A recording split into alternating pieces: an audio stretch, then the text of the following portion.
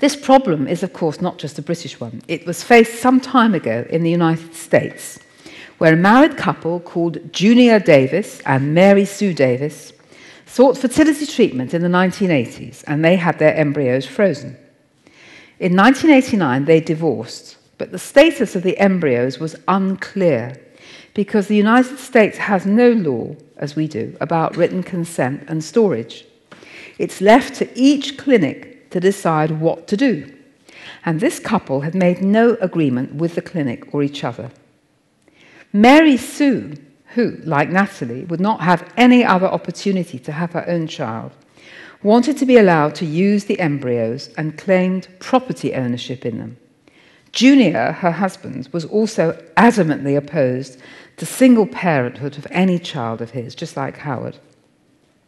The United States courts interpreted the right of privacy and autonomy in the Constitution to pronounce that it was up to the couple to decide on the fate of their embryos. There was, they said, a right to procreate and a right not to. By this time, Mary Sue was prepared to donate the embryos to another couple, and it was held that her interests would suffer less harm than his if his veto was determinative.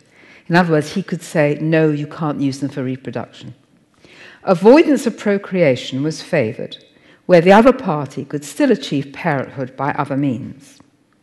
Had Mary Sue wanted to use the embryos herself, the outcome might have been different. But the judgment in that case was an alarm signal to clinics to ensure that comprehensive written agreements were in place at every treatment. A well-known case judgment, which has gone the other way, is the Israeli case of Nachmani and Nachmani in a few years ago. I've got the reference, PD 54661. The Israeli Supreme Court ruled that in similar circumstances, frozen embryos, woman has cancer, man changes his mind.